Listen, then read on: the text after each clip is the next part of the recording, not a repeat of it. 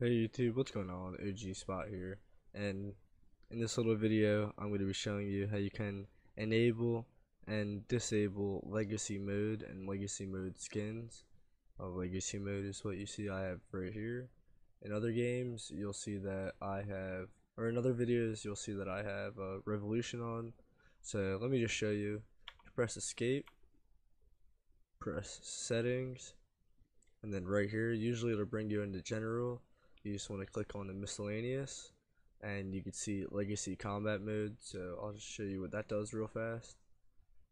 So as you can see, I gained all my abilities back in the combat bar, and then you see legacy interface mode. So what you're gonna see is quite a big difference here. Right here your inventory goes back to where it was before, and then if you go back into settings you'll see legacy interface skin.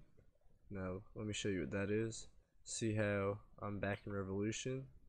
Well, if I just click settings, legacy skin, it's just basically, you know, some people prefer the old gray color compared to what the new color is, but yeah, it's just it is what it is. Thank you guys for watching. I hope this video was informative to at least a couple of you.